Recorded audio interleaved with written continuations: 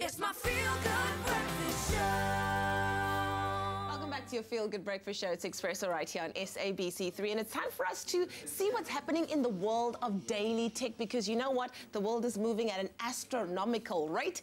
Ewan, what's the details? It's a technological era we're living in, and we are so happy to announce that there's been another update from the world of social media. What? Yeah, man. So yesterday, WhatsApp announced that they have designed a new set of emojis, and we all love our emojis. The thing is, though, they look pretty much exactly the same as the ones from before, and no one is quite sure why they've done this, but speculation is that they're taking small steps towards having a completely independent emoji design.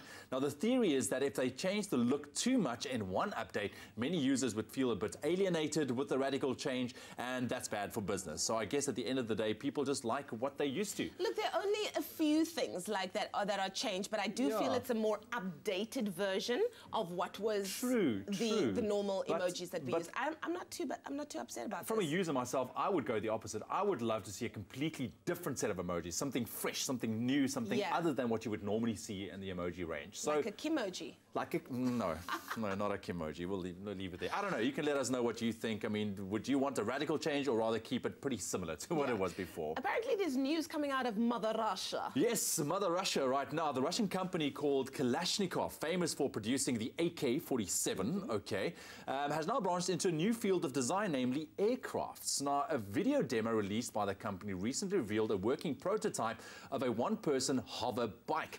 Now, the company is calling it a flying car, but it looks more like a manned drone. It consists of 8 propellers housed in a skeletal frame with a few joysticks to control it. I mean, it looks pretty cool as well. And it doesn't have any wheels. Now, it's a very basic design, but it runs on electric motors, making it very, very light and much easier to maneuver. I mean, look at that. This is crazy. You know those movies that you saw with, like, set in the future, with people flying these hovercrafts and kind of attacking you? Yes. Like, I feel we're getting close to that. Look, man, I would love to own one of these in my garage and just land here on the Expresso balcony every morning. You know, no traffic. But yeah, absolutely. But there's no indication of what they plan to do with the prototype. But it's not the first of its kind.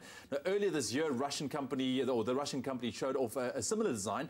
They called the Scorpion 3, and last year, British inventor and YouTuber Colin Furze created a working homemade hover bike. Now, all of these kind of flying bikes and hover bikes and autonomous vehicles popping up all over the world makes me think that maybe, you know, Blade Runner 2049 that we've been talking about isn't as much of a science fiction as we think. So, I don't know. I think it's very, very cool. I would love to see this go into full-scale production, and I would love to own it, and I will be the first guy to test it. Just putting it out there, Well, anyways, that is what we have in store for you in terms of daily technology. The world is moving, people. You need to get on it. Exciting times. It's flying.